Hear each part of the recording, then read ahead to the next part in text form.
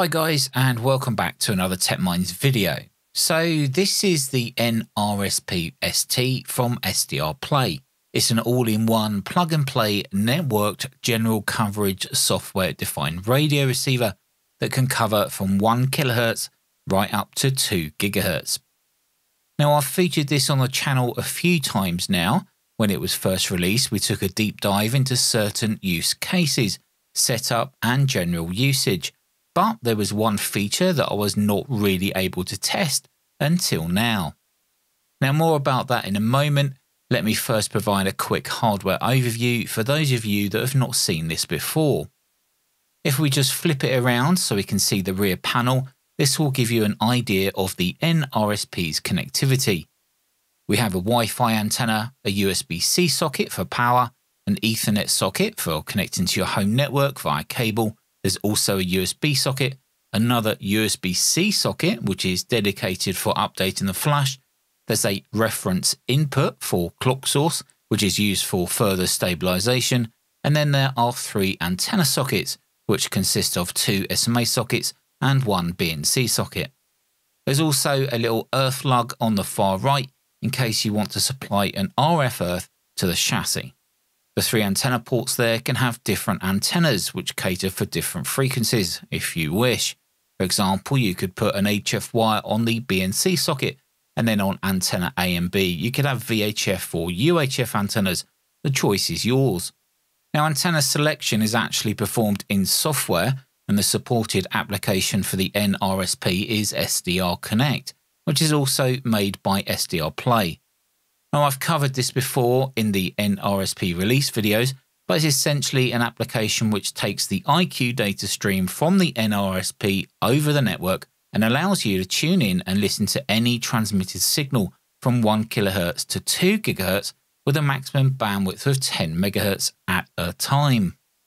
Now, the reason for this video and the feature that I want to show you can be found on the nRSP admin tool, and that's the recording feature, or specifically recording schedule.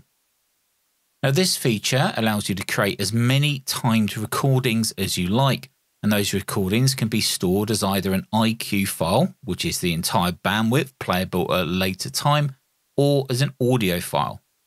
What's also impressive is that the scheduled recordings do not even need a computer or SDR Connect software to be running when they take place.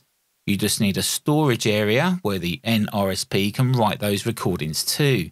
So essentially, you can have your antenna connected to the nRSP, powered on, connected to your network, and it will process those scheduled recordings one by one without any need for a computer to be connected. So where do these recordings get stored to? Well, that would be a NAS, or Networked Attached Storage. Within the same nRSP admin tool, under the storage section, you can actually define an SMB share folder, which of course can be on a NAS.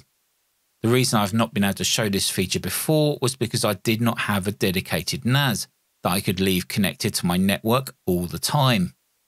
Now, this is the UGREEN DXP4800 Plus, and as data storage devices go, this thing is actually quite incredible. It has 4 bays where you can install full hard drives, plus it has M.2 NVMe slots underneath for even more storage. One of the other reasons for choosing this model was the fact that it's almost like a mini computer with a Pentium Gold 5-core CPU, and it comes with 8 GB of DDR5 RAM. As this will sit on my bench, I can also attach other removable storage devices like SD cards or USB thumb drives using the ports on the front. So if I want to take a copy of a file from the NAS drive to a memory stick and then take it with me, I can do it directly on the NAS itself using a web interface or even a mobile app. Now, on the rear is where things get interesting, as this is another reason why I purchased this particular model. Now, I have experimented in the past using a Raspberry Pi as a NAS server, but the transfer speeds were not very fast. But this NAS has 2 Ethernet ports. One is 2.5 gigabit and the other is 10 gigabit. Now, 10 gigabit routers are expensive, so I opted for a modestly cheap 2.5 gigabit router. But what I can do in the future is purchase a 10 gigabit network card and then install that into my computer. And then I could have a direct cable from my PC to the NAS drive. There's one other port to mention on the back, and that's the HDMI port, which you can connect up to a 4K TV and play movies directly from the NAS to a TV, not even going over the network. Of course, for me, my use case, I'll most likely not use that feature, at least right now.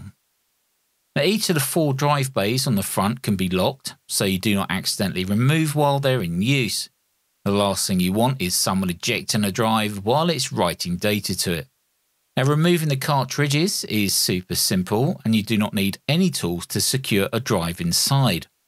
Each cage can extend like this, and then you just place the drive in place, lining up the little dimples with where you would normally attach the mounting screws. You can then close the cage, and then this is ready to be inserted back into the NAS. If you have 4 drives, just do it for all 4. Personally, I've got 2 drives here, each 4 terabytes each. Now, once you have the drives installed, you can just plug it into your network, attach a power supply, and then power it on. Now, this NAS is completely controlled via a web browser, and the first thing you'll need to do is go through the configuration, where you can set up an admin user and choose whether the drive system will be set up purely as storage or whether you use a RAID system where the same data is stored on more than one drive in case of failures. Now, on this particular NAS, you will need to enable the SMB service so that you can create a network drive accessible from your computer and the nRSP-SDR or any other device on the network. Of course, these folders will be secure, so you will need to ensure you remember or note down the username and password to access that network resource. Now, there's quite a bit of information available from this dashboard, including the current system status for things like memory, CPU, and even the GPU.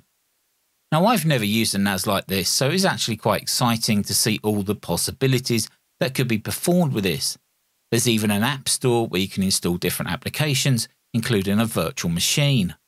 For now though, I'll be concentrating on why I got this NAS, and of course that was to be able to have a central location I could record my IQ recordings from the nRSP SDR receiver.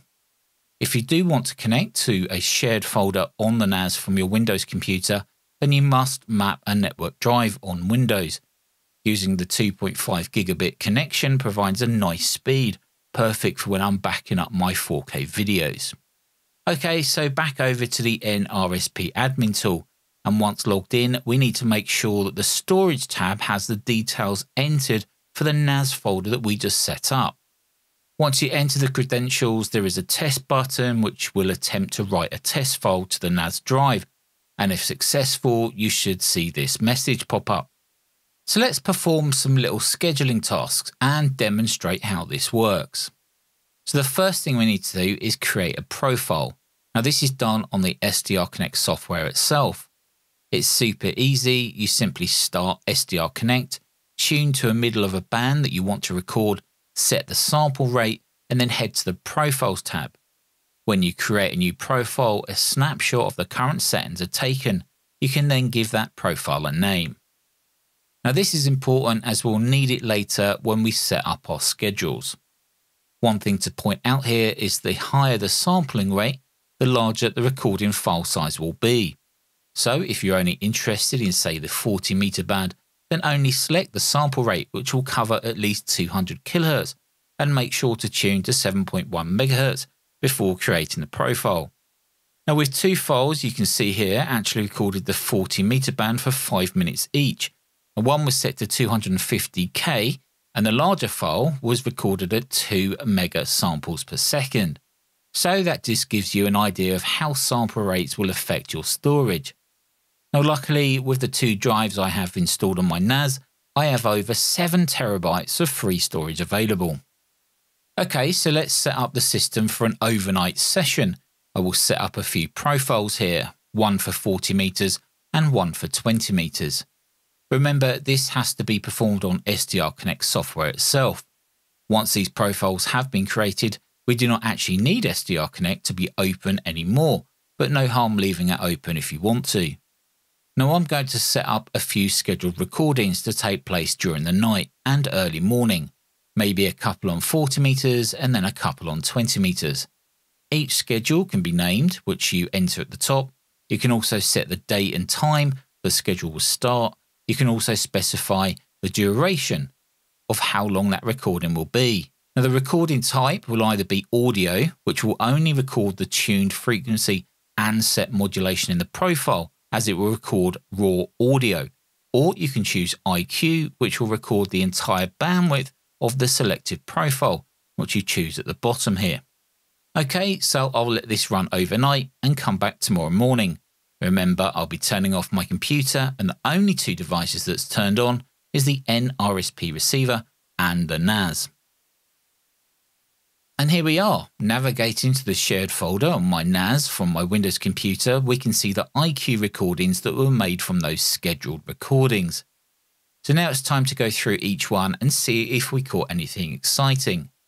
To play back these, you will need to use SDR Connect, and instead of choosing the nRSP as the source, you select File at the bottom, then open the file that you wish to play. Click the play button and SDR Connect will behave like you was listening in real time. You can scan around within the recorded bandwidth, change modulation, adjust filters, enable noise reduction, etc, etc. Okay, very good. I'm sure Dave will appreciate also. Back to you, G0ABY, W1MBB. Paul in Springfield. Do you copy Whiskey 1, Mike Bravo, Bravo? Almost 39. So looking forward for the range, which... Foxtrot Alpha Echo. Lovely to make contact with you there, sir. I have got your call sign on that occasion. I believe it's over there in Sweden. I've got you Firefly 757 there, Sven, over. Name here is Toby, Tango Oscar Bravo Yankee Toby, and operating conditions are a 2-element cubical quad about 15 metres in the air, and a ICOM at 7610. Now if you select the IQ playback tab here, you'll see a progress bar which you can actually click and drag to essentially scrub through the recording backwards and forwards. Now if you just leave it, it will just carry on looping if you've got the loop button enabled. Otherwise, you just press the stop button to stop the playback. Now you may have noticed just above that IQ playback tab, there's actually a manual record feature. And yet you can use this to initiate an audio or IQ recording manually. But you do need to have your computer on, SDR Connect running for this manual record feature to work. It's kind of like an ad hoc record feature. Now I'm never awake super early in the morning to catch that DX, so it was nice to be able to play back a recording from 5 AM to 7 AM where we could hear VK land stomping into the UK. There are many other reasons why you'd want to create scheduled recordings, and not having to have a computer running to record these is a fantastic feature to have, and most likely overlooked by many. It is important to have a reasonable sized storage available, especially if you are recording at a high sample rate for a long time. It's also important to have a fast network to eliminate any network congestion and packet loss while you're recording. Now I'll leave links down in the video description if you'd like to know more about the NAS that I got for this purpose. Remember, I'm also using it for video storage, so maybe you do not need such high capacity, but it's nice to have that extra space just in case. Having the ability to load on other applications onto the NAS itself is also a bonus. One thing that I do want to try is maybe seeing if I can get Node-RED installed. Node-RED is quite popular for people that use it to control items in the shack.